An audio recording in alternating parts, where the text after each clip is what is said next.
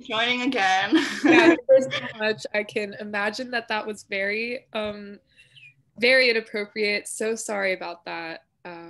Thank you so much for coming back. Yeah. So we're going to get started. Thank you for coming to our panel with Antifragile Zine. Antifragile Zine was started by Macy and Mumi. Macy is a 19-year-old artist from Berkeley, California, now living in San Diego. She's currently a first-year student at UC San Diego, majoring in design. She can be found living out some crazy, spontaneous adventures if her life was an upcoming indie movie. Roller skating around campus, thrifting with friends, or on a long Zoom call working on Antifragile Zine. And Miyumi is the other founder of Antifragile. She's a 16-year-old Japanese-American artist from Berkeley, California, a junior at Berkeley High School, and training in ballet and contemporary dance at Berkeley Ballet Theater. She loves to spend her free time painting, writing poetry, listening to music, and dancing in her room to Ezra Furman. She's focused on expanding the definition of what good art can be and hoping to connect with as many artists as possible through working on Antifragile with her best friend, Macy. Love hearts. What up? Thanks so much for coming on. Just to get started, if you guys want to ask questions in the chat, that would be amazing. And so just tell us about your zine. Yeah, okay. So we launched on June 16th, but really the way we started is, Mimi, you can go into detail on this, but Mimi had posted on her story about like wanting to start an artist collective of some sort. Mimi, do you want to just like talk a bit about that? Yeah, for sure. So I remember, I think like mid-May probably. Yeah. I remember like this was really just like out of the blue. I remember like I was in the car with my dad, and I was like, my dream is to like work with a ton of artists, like make an artist collective. I was kind of like describing all these things that I wanted to do, and he was like, you can just do that right now. And I hadn't really even thought of that. I was like, I don't have any credentials, like I'm not even that good at art. Like I was just being really hard on myself. And then I started realizing like, like that doesn't even really matter, because if I can get with people, like that's the main thing that I want to achieve.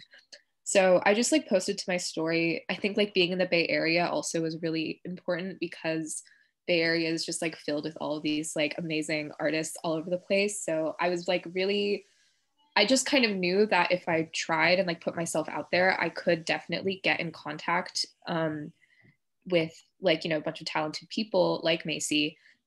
So I posted to my personal like main Instagram story. I was like, hey, like, if there are any artists in the Bay looking to like, join any kind of artist collective, work with me and other Bay Area artists with the, main objective of, or like, I guess, main focus on uplifting like female artists of color, like artists of color in general, hit me up, we can make something work. And in general, like people were really excited about it just from my own community, but Macy like DM'd, and there's like a whole story behind this, but like responded. Yeah.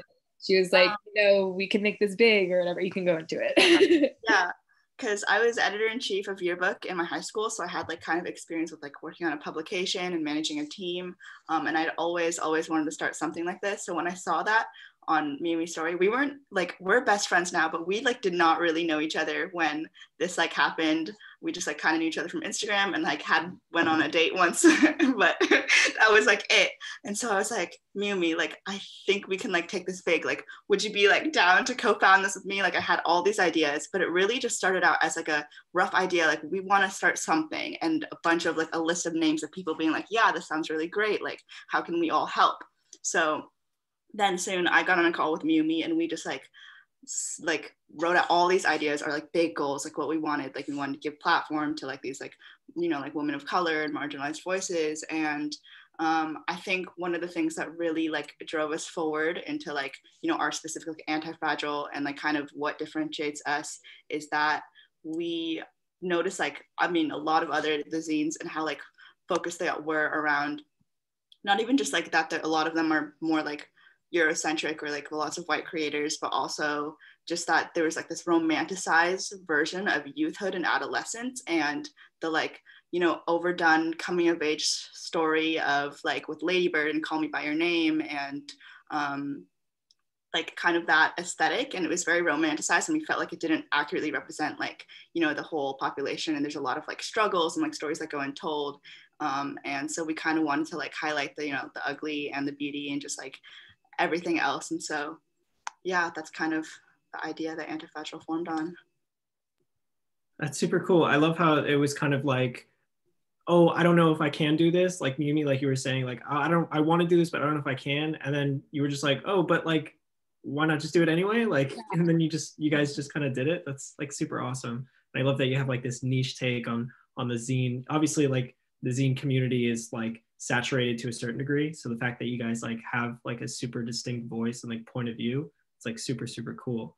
I'm also curious where the name itself came from and like kind of what it represents for you guys.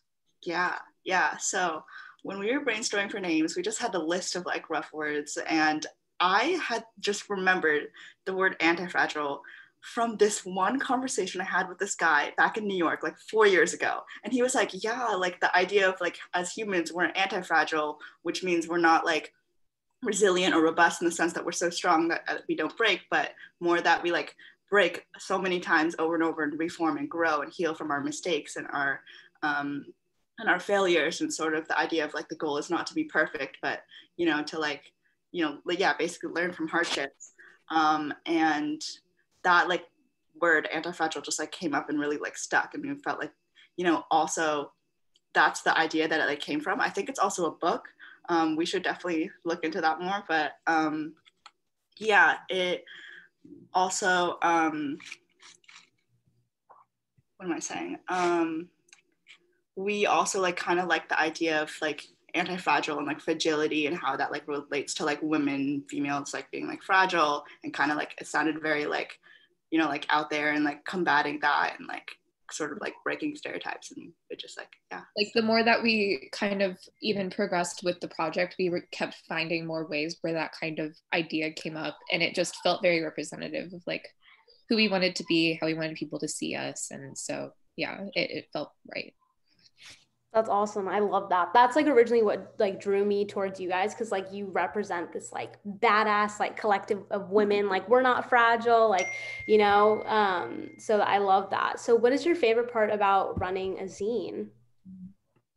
Mimi, do you want to go first? Sure. I honestly feel like going back to like what I had first desired so much, like out of creating an artist collective, even just like the opportunity to like meet and work with so many like badass people. Like, you know, I feel like I kind of have more of this sense of like being a part of something bigger than like just myself, like being able to reach out and like actually like I feel like the biggest like the most impactful part for me is like when somebody like DMs us and just says like, you know, like this was my favorite page of this issue, and like or something like that, like or just getting like a DM that's like, oh, I just read this thing and it really impacted me. Like being able to like, I guess, connect with people on that level is really, really fulfilling artistically and just in general. And I feel like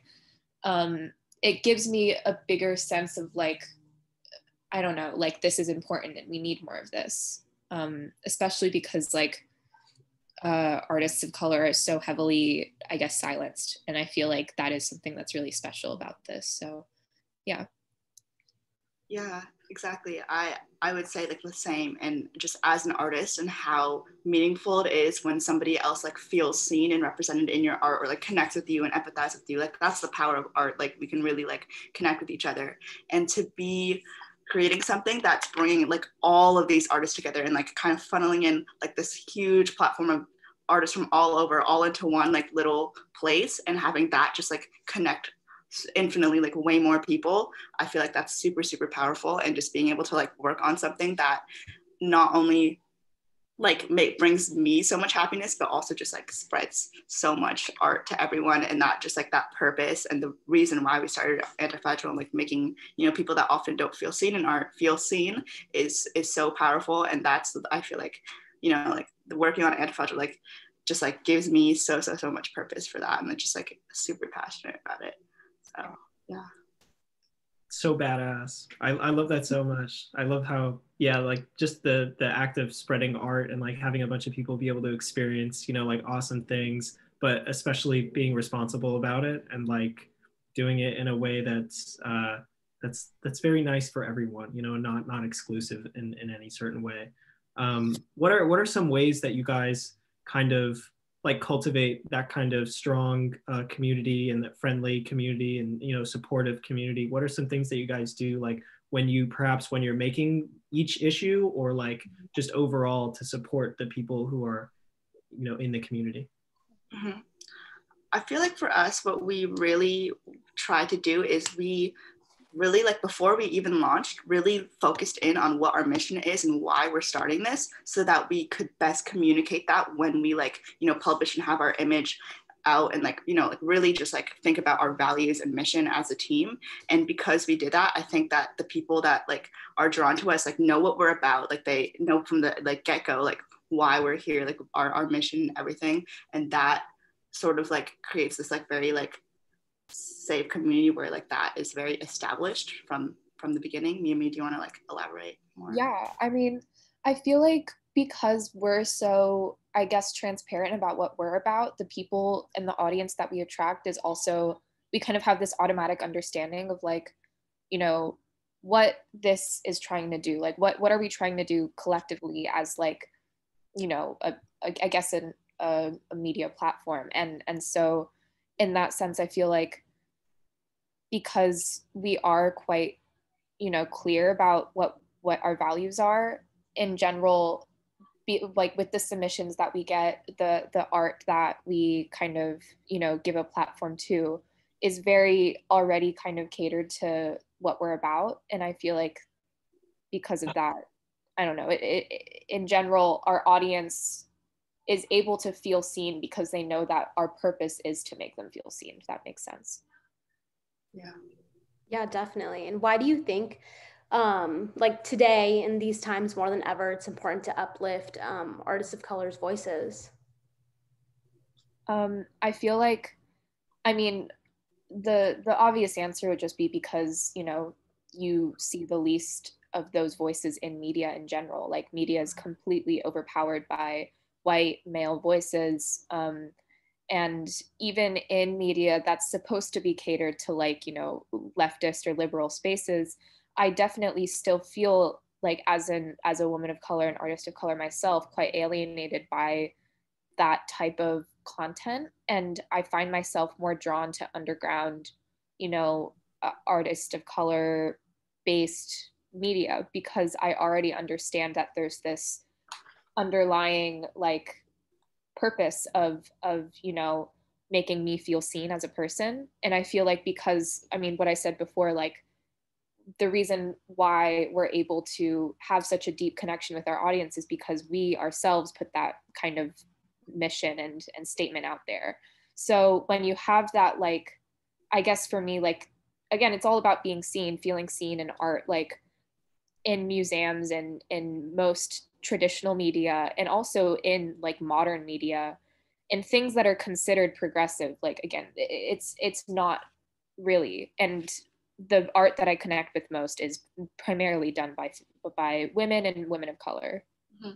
I think that's why we also wanted to like make our staff all like women of color or non-binary POC, and because we like kind of centered around that, I feel like those who often feel like marginalized feel more comfortable coming to us because we're all, you know, like identifying with them. And yeah.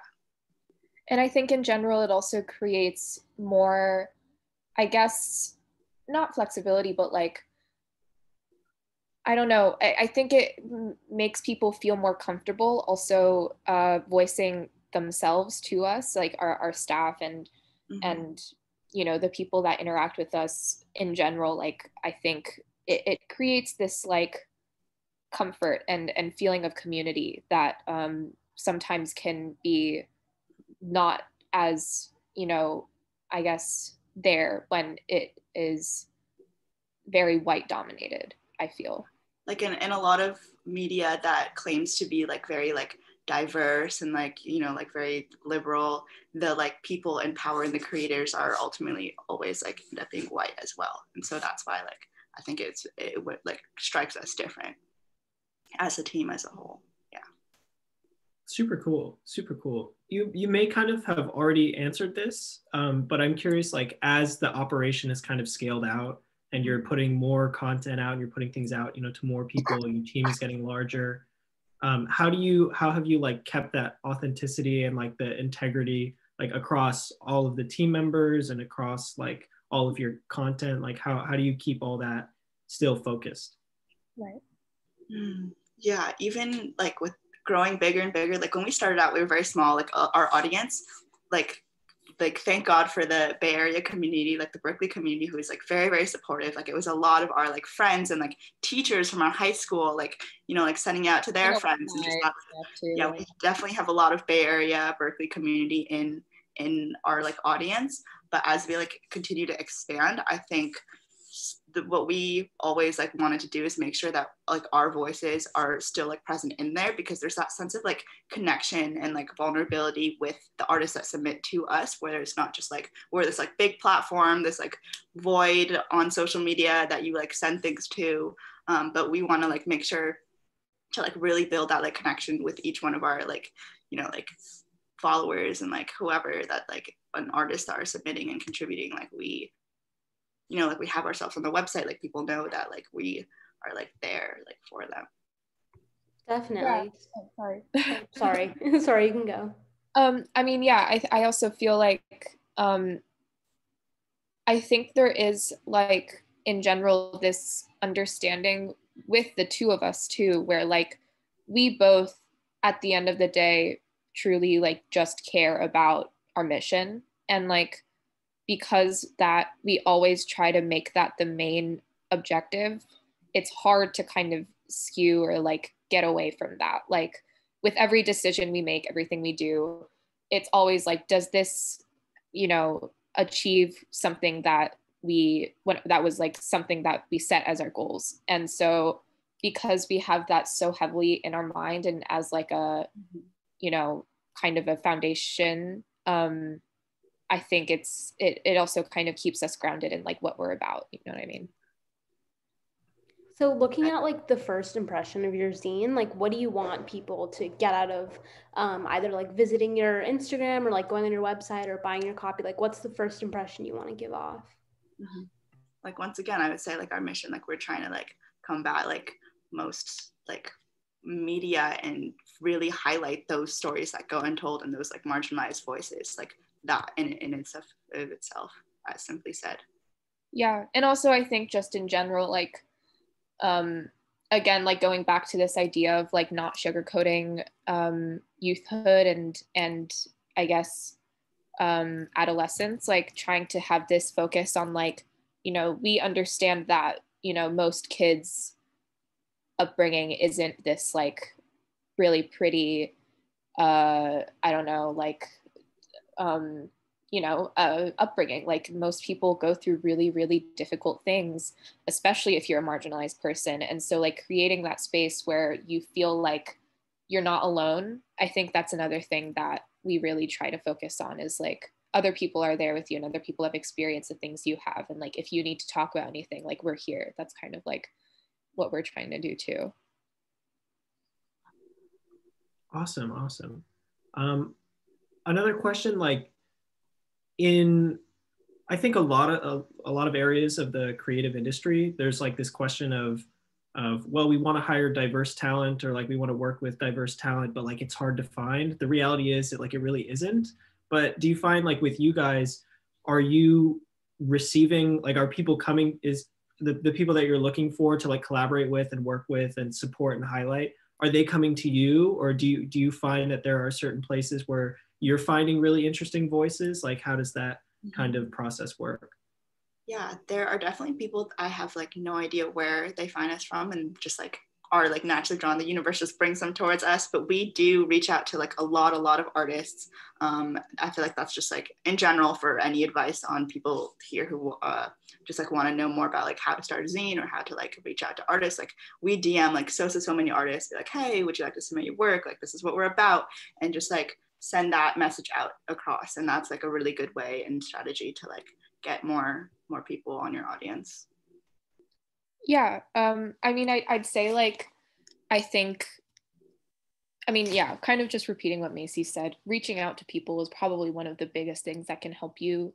And I guess to answer your question more specifically, like, I think it is true, like with any kind of thing, with college applications, anything like that, when the people who are looking for like a diverse audience aren't diverse themselves or like marginalized themselves, it can create this like weird dynamic between the two.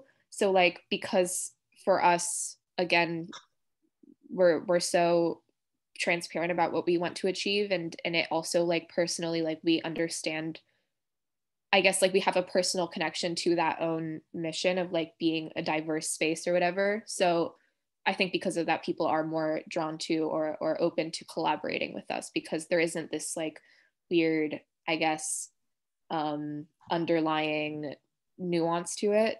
Yeah. Awesome. So we have a couple questions in the comments. The first one being on advice to how to look / solidify branding for your zine. Mm-hmm. Yeah. Mimi, do you want to talk about like our inspirations in terms of visuals? Yeah. So when I first started like my own whole, like when I just posted, I remember kind of crediting, I guess, like intersectional punk, feminism, Riot Girl, all of these like kind of more punk leaning visuals, drawing lots of inspiration from like specific people and icons. I guess definitely having like inspirations from art movements in the past, knowing what art movements and artists you gather influence from is really important in solidifying your own image, because you're able to kind of, you know, just like have a more grounded understanding of like what you want to be visually, who you want to represent yourself as visually. I think as we kind of went on further, definitely making like, it's really simple, but just like making mood boards, color palettes, all of these things, checking out what font you want to use, all of that is super important. I am like a Pinterest expert. I am in love with Pinterest. I use it probably the most out of any app on my phone. I like make a Pinterest board to communicate like with every single thing that like Macy and I do. Like if we're like making a photo shoot, if we're like doing some sort of project together, I'm just like, I can't talk about this. I need to make a Pinterest board about it and you'll understand what I mean. So definitely like trying to use visuals as a way to communicate, I feel like is actually a really good form of like not only branding yourself, but also kind of like just, I guess, shaping who you are personally as an artist is really important. Yeah. Just knowing who you are, knowing what you like. Yeah, I would say the same thing that Mimi said. And I feel like pick whatever calls most to you and what speaks to you as like what you're about, like what it is that you want to say, and finding visuals that sort of match and align with both your ideas like and content in the zine, but then like visually, like how can you communicate that? That's like always a question to think about. But yeah, for us, like Mimi touched on, we're very like inspired by like Riot Girl and like, you know, like fanzines and that sort of like handmade personal feel and like of, you know, what Riot Girl was all about back in the day, but we kind of wanted to like expand on that and make it like, you know, a whole like published like magazine almost, instead of just like the little handmade zines, but still keep that personal connection. And I think also like kind of examining what your influences are and then kind of adding your own personal twist to it, I feel like is also really important, because like personally, as like just myself, I do really love Riot Girl and the whole movement that it was, but also kind of have critiques on like how white dominated it was, kind of the more I guess you know, non-inclusive areas that it had. And for us, we're kind of like, again, recontextualizing what like different art was and kind of like talking about what good art can be, all of that. And so like know your influences, but also like know how to differentiate yourself from it, know like why it's significant to you and what you want to add on to it. Like basically like writing your own story in line with your influence, I feel like is really good, because you want to be able to differentiate yourself, but also know who you are and what inspires you. You know what I mean? Super cool. Super cool. I'm curious what your advice might be to somebody who is starting a new zine and maybe has like a clear idea that they want to do a zine or they want to work with a bunch of artists, but maybe they don't quite understand or know like what that one thing is or like what it's really about yet. So like, what would your advice be for people trying to figure honestly, it out? when we started, we weren't as clear on what it is that we're about. And that's sort of like the beauty of it is like, it really does like happen along the way. Like you realize, because we were like thinking about submissions, we were looking through the like submissions we get for issue 1 and we're like, this is not what we want. This is what we want to focus on. Like this, you know, all of it sort of just like unraveled itself as we moved along. And I would say, even if you, from the beginning, it definitely is good to have like, you know, your one goal or try to like figure out what it is that you're about. It'll always like form and change while you like move through the process.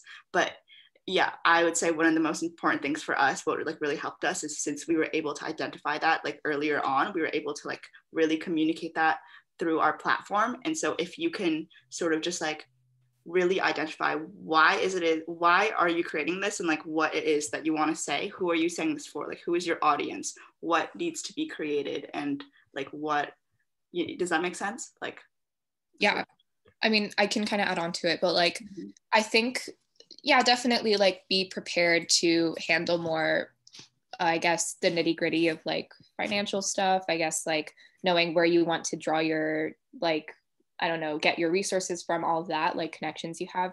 But the actual like artistry of it, the actual like really like, I guess, tuning into what specifically concisely you're about definitely comes to you along the way. Like, I mean, for us, like it was super simple. Like our first issue was literally just like really abstract and obscure in the theme. It was just like, what does adolescence mean to you? And that was like super, super huge. And we got a whole bunch of different submissions. And like, just from that, like, I guess, whole assortment of what we wanted, we, you know, curated a zine that we really were proud of. And then from there, we were able to have this really, really specific theme for our second issue of like, you know, taste and that whole idea. But I feel like because of that, you know, it definitely does come to you, and it's okay to change and you know, evolve your own artistry and you know, I guess not change, but like become more and more concise as you go on. Yeah, I completely agree with Mimi. And two more things I'll say is find what differentiates you and what you love and communicate that, and you will attract the like perfect audience. Because like when you put out the energy of what it is that you're about, you're gonna like attract just the right audience and the right people, and that's what's gonna help you like grow in a healthy and like good way. And second thing that I think is also really important is to create like tangible goals that you can like actually measure, like set like dates and deadlines. Like we were like September 1st, that's when we want to like get issue 1 out, and this is like back in May before we even launched. I mean, he was like, oh, I don't know, can we like do that? And I'm like, no, we have to set it and plan things out, and that way you can kind of see directly what's ahead of you and how to like get there. And then you could sort of like piece all the little things together up until then, and that way you have something to like move towards always. Definitely. So I see you have photos from your zine, the photo shoots that you guys done behind you, and I personally love them. We have a question. Yeah, right there. They're so beautiful. We have a question asking, how do you guys, yes, we love it. How do you guys plan and execute editorial shoots? Also, where do you find models for editorial shoots? I would say that we're definitely not like experts in editorial shoots, like that's not what we're about, but we always definitely like, we know for like, at least for our issues, we wanted to like come up with the like covers and do the shoots for those. I guess since we're able to, we like look at the content of each issue first, and then we kind of basically almost have the book together before we really like start planning the actual cover, because that way we can like that we do the cover shoot is almost the last thing. But that's because I'm far and the timing just worked out. because now I live in San Diego and Mimi's in Berkeley, so we like have been working over Zoom together.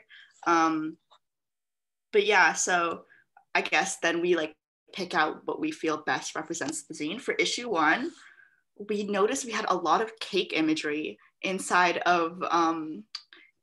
issue 1 itself, and we kind of wanted this just like, I don't know, but you want to talk more about like issue 1? I think like with the cake photo shoot, like it was just like, you know, it's our first zine, kind of like happy birthday. You know, we had like the number 1 candle because it's like the birth of our first issue. But like overall, like with our covers, like I think that because Macy and I kind of do have a sense of like, I don't know, we do like, you know, I don't know, we have gone to art classes, we understand composition and layout and all of these things. It kind of does come naturally to us, and all of the like shoots that we do are pretty much just us and our friends. Like for issue 2, like Kemi, the model, is just like one of Macy's friends from high school. And we like for the fruit and stuff, we just like ran to the grocery store, like Pinterest board. This is how we do it. We make yeah, a Pinterest again, board. everything is from like and I was like, this Pinterest board looks like Kemi. Like we made the Pinterest board off of her like style and aesthetic, and we were like, Kemi should just be our model. So we asked her so down and did a great job. Like this is all her, like just but like in general, like I think the message that we're trying to say is like, you don't need like this high level professional like stuff. You can find friends who will model for you. You can buy fruit, you can like get fabric, like all of these things are essentially accessible to you. You don't need to use a ton of money like for the shoot itself. Super simple.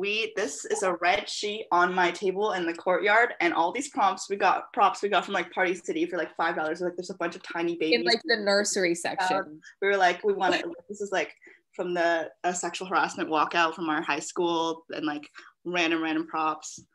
Yeah, like you can find a couple fruits for like pretty much if you just like reach out, everything is about outreach. Everything is about outreach. Everything is about outreach. If you like put on your story, find people in your area that would be down to help you, because there definitely exist. And like, you know, just I feel like it's definitely possible, and you don't need to put a ton of like money and professional level stuff into it. Just make it how you think is beautiful, and it'll come out really beautiful, essentially. Yeah, there are so many like artists who would be like down. It's all about just like trying to attract those people and find those right people. So just like reach out, like DM as many accounts as you can. Yeah, as long as you're not afraid of putting yourself out there, you can probably do anything you want. So cool. I feel like a lot of people who are starting out and, you know, like trying to do things like this, whether it's an editorial shoot or like, you know, their first issue or whatever, or even just an art project, there's like this intimidation of, you know, seeing things that you really love and being like, that's like really great and that's awesome, but then feeling like I have no idea how to do it. So it's so awesome to hear from you guys that you're like, oh yeah, we make a Pinterest board and we reach out and we just like make it happen, you know, we just use whatever we have. So I'm also curious, like, does that kind of relate to like your goal of redefining what good art is? Like, does that kind of fit into that mission, that process? Yeah, actually, now that you mentioned it, I remember like in issue 1 as well, what we wanted for like adolescents, like the reason why that theme was that is we were like, I talked about it a bit before, but like we saw all the like very romanticized version of youth and the like Lady Bird, what are the other movies? Call Me by Your Name, you know what I mean? Perks of Being a Wallflower, all that stuff. Perks of Being a Wallflower aesthetic. And we wanted to like the like content we have in here isn't all like super high professional, like big artists and photographers, but we stuck in like handwritten notes from people's like diaries, like little anons and like scribbles everywhere, and sort of just like showing that like, I don't know, we like saw art and like beauty, and like there's so much more than just this like really like professional like done up like magazine look, and there's I don't know, we kind of just like find a lot of beauty in just like the very simple like kind of like scribbles. This is a page of like anons where like people like wrote these like kind of like 4 a.m. thoughts and sent it to us. sort of stuff like that. So I feel like that definitely is part of our mission, not even just like highlighting marginalized voices, but also just kind of a new look to like art rather than having that like very like professional editorial shoots. That a lot of this is just like people in their house and their thoughts, and they're just like at their most vulnerable state. Definitely. So someone asked, any advice on growing a platform? I feel like, I mean, social media in this case is going to be your best friend. Like using like TikTok, and as much as you might want to stay away from social media, you kind of have to use it at this point in time, especially because of quarantine and being at home. Everybody's on their phone. That's kind of just the reality of the situation. To be super technical about things, I think like, following a lot of artists at first and then getting them to follow you back, like just simple things like that. And yeah, using TikTok is actually really effective. That was one of the first things that, like, when we first started, we met with a lot of other zines and kind of asked them, like, what are some advice that you give us? Everybody said, like, get a TikTok account, like make TikToks, try to blow up on TikTok, because then people are going to follow you on Instagram. Like, it's just a whole thing. Yeah, but in general, like, using social media is 100% going to be helpful. And yeah, Macy, you can add on to it. Yeah, I'll just like reiterate that we literally, like, a lot of our submissions, we just like DM people and then go through the suggested, like look in that and be like, oh, cool photography, DM that, and then go until Instagram says like, you are a robot, like stop doing that. And then we come back like 20 minutes later and do the same thing like hundreds of times over. Literally what we do. So yeah. It's just a lot of being on your phone, a lot of DMing, but it is kind of like the point that we're at where you got to do what you have to do. You know what I mean? Mm-hmm. Yeah, that sounds awesome. I love the dedication, the commitment to like, being a bot almost, and then just like coming back and doing it again.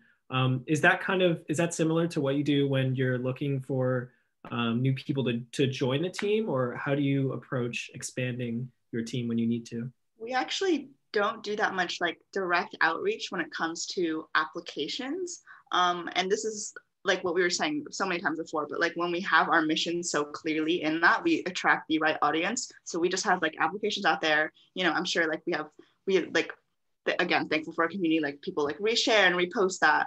But we don't really like do very much in terms of outreach, and then the right people always apply. And yeah, at the moment we have like maybe like 25 staff from all over. Sanai is one of our staff writers who's in here at the moment. But yeah, that's pretty much, I mean, yeah, we for staff we essentially just like have an application out there, say you want to join our staff, join us, and people are usually happy to work for us, and not work for us, like work with us without pay, which is amazing, and we're so grateful for it. But like people are willing to work with you to just get their stuff out there, because everybody wants to get their stuff out there. So like, just take the opportunity. Like work for something, well, not be a part of like something that's like realigns with their values and this mission as well.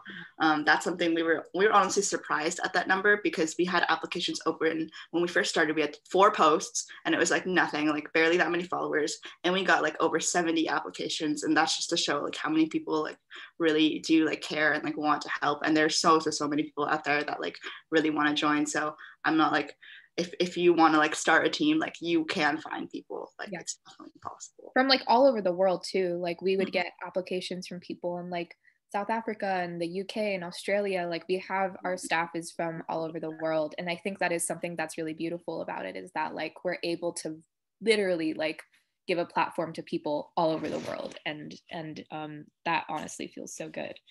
And yeah, sorry, I was about to say something.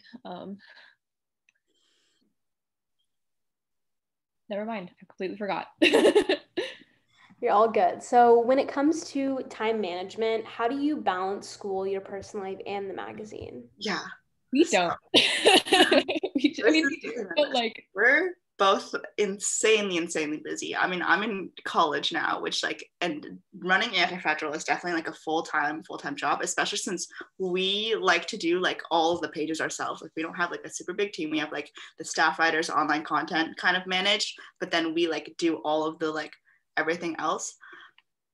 I feel like it's really all about like our like self-motivation, and like we'd never think about Antifragile as like work that we have to do, that we like put off. Like it's always stuff we want to do. Like I'm like doing my class, and at the end of the day, like we usually like go on a Zoom call from like 8 p.m. to 10:30 at night, like every single day, and just like talk and hang out, but like do a little bit like at a time every single day, like always kind of moving forward. And also like if we setting goals definitely helps, because that like keeps you on track. We have a schedule that we like list out like what we're going to post for the day, and also just like what it is that we like have up and coming, like when do we want issue 2 to be out, so when do we have to start reaching out, when do we have to do this, that, and that way like it keeps everything like on track. So because if you don't have that, it's very easy for like you to like really fall behind.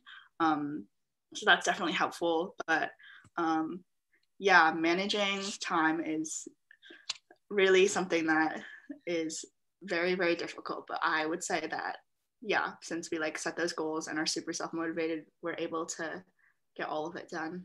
Yeah, I think also like make sure that you like what you're doing, you know, like if it starts to feel like work, you have to change something, because then it's not going to be sustainable. And like me and Macy, again, super busy. Like I'm a junior in high school. I'm like trying to get my SATs, like AP exams, taking hella classes. Like I'm a dancer, and I like dance for about 2 hours a day. Like it's super intense, but you know, if you like it, you're going to find time to work on it, and it shouldn't feel like a chore most of the time. Like, I mean, the nitty gritty stuff, financing, all of that might feel busy and like busy work, but like even when I'm shipping things, like it's fun to me. Like I like the act of like putting things in packages, going to the store, and like being able to go on a walk, like stuff like that. Like you should be able to enjoy it and like feel like it's worth it, because that's the point, you know, you're doing this for yourself and for the, I don't know, you're doing it because you're an artist, and that should be able to motivate you enough. You know what I mean? I want to like write that down and frame it on my wall.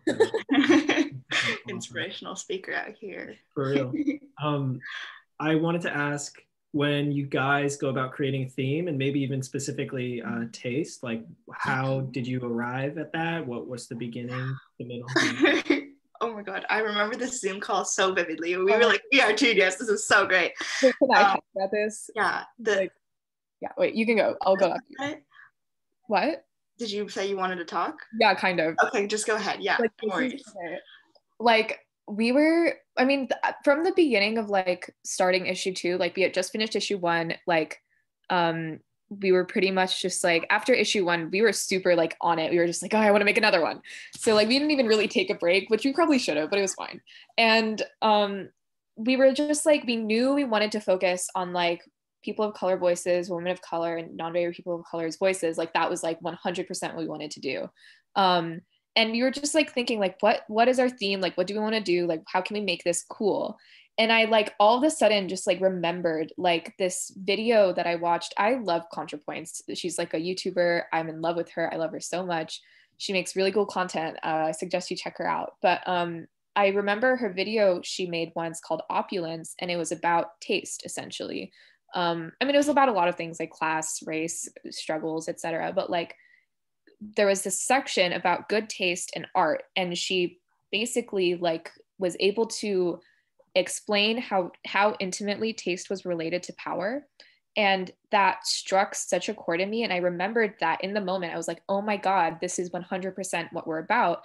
And then I started realizing like, it's also like the action of like tasting, like not, I mean, yeah, like as a woman of color, like what do you taste? Like what experiences do you have? How much pain, suffering have you tasted? What joy and like community and you know, I guess positivity have you tasted? Like it's about like, you know, your experiences. And there was just this dichotomy of these like two themes that worked in so perfectly together. And it felt like one of those like aha moments of like, oh my God, this is perfect.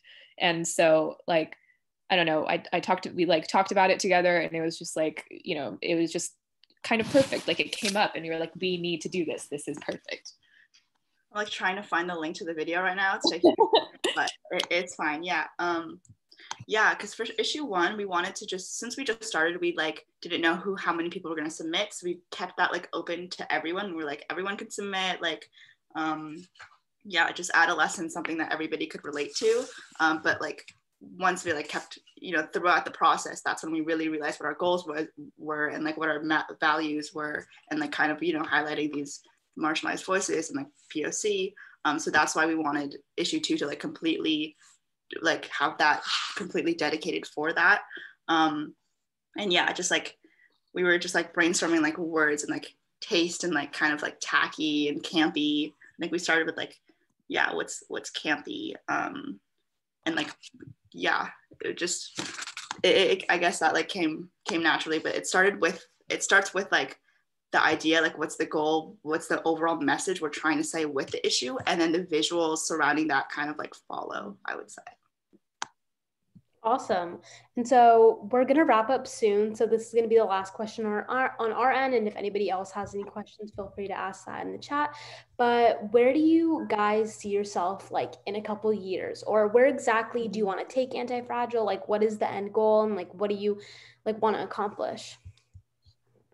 Yeah, when we started, we didn't just want to like focus on issues, but we always want to keep up this like artist collective aspect of it, and this like kind of community and this platform. And theoretically, like not with COVID, we wanted to do like events. Like it'd be really cool to have like a lineup of like, you know, musicians and artists of like really cool like female bands or something, and have just like a whole, you know, like just event on like music, and then also have like artists there and like have our issues there as well.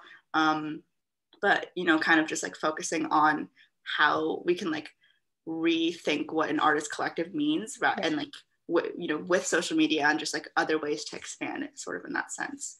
Yeah, I feel like we definitely want to have the opportunity in a post-COVID world to, you know, just have events. Like that would honestly be the dream. I remember like one of the biggest things that I loved about living in the Bay Area was this like, there's like a punk venue called 94 Gilman. It was like super fun. I'd go there with my friends all the time, and there would just be these like local shows playing, and to be able to like possibly host an event with them. Like I think like, yeah, just being able to connect with people one-to-one, like having Antifragile in a post-COVID world, that is kind of like something that we want to be able to do, because it would unleash a lot of what we wanted to originally without the limitations of, you know, all of what we have to live with right now. Yeah. Cool. Are we out of time here, Becca? Do we have another minute, or Do you want us to ask more questions? Does anybody in the chat want to ask more questions? Yeah, if any of you have any questions, like, let us know. Any last things?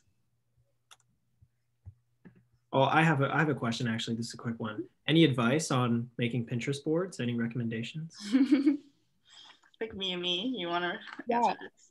Well, so what I usually do is like, because I already have so many pins like in separate boards, you can search your pins already and like search keywords from what you already like have saved, and then that's already like a bunch of pins that you like and like are in line with your general style and taste. And so you can do that. But if you're just starting, definitely search keywords, like, and then you can even put pins that you're not too fond of in a Pinterest board already, and then like go to the more ideas section, and it'll like, the more and more that you like keep curating it, the more specific and, I don't know, yeah, just like specific and concise it'll be.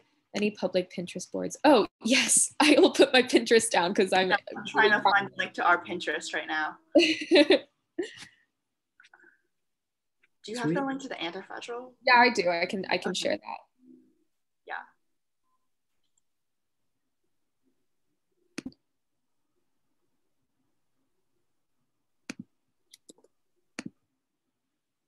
This was our issue 2 Pinterest board.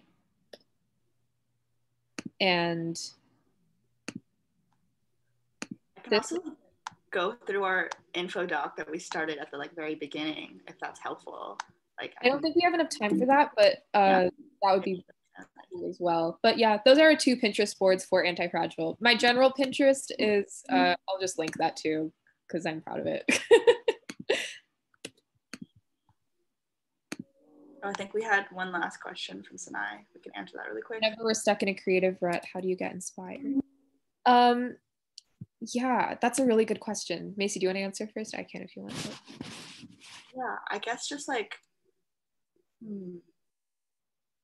well, for me, I feel like that's a different question. There's like stuck in a creative rut for Antifragile and also for like art personally. Yeah. I feel like remembering what it is that you are like passionate about and like what drives you forward, and like, you know, for Antifragile, just like remembering what we're about and like why we're doing what we're doing really is like inspiring and then gets me going. But I guess also I feel like for art, like you need to be in the right like headspace in order to like create, you know, the good art.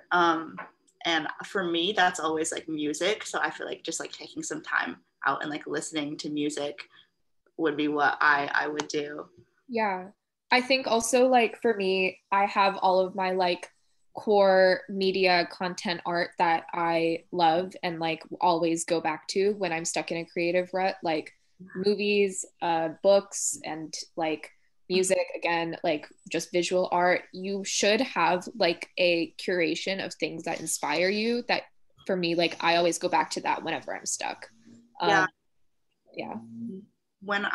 For me, like inspiration happens in like spontaneous like bursts, and when I get like that, you know, burst of creativity and like inspiration, it's just like so many ideas at once. So like write all of that down for like for yourself to come back later when you're not like feeling that. Really relish that experience. Yeah.